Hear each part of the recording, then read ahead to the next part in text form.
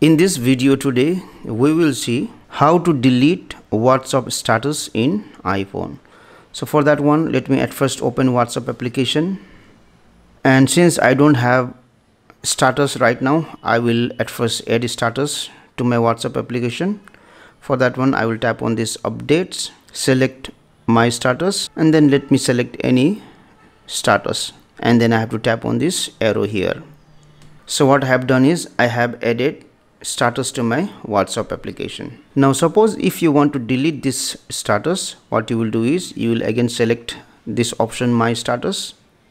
After that, at the bottom there is arrow, tap on it, and here you will be able to see three dotted icons. Tap on it and there is an option delete.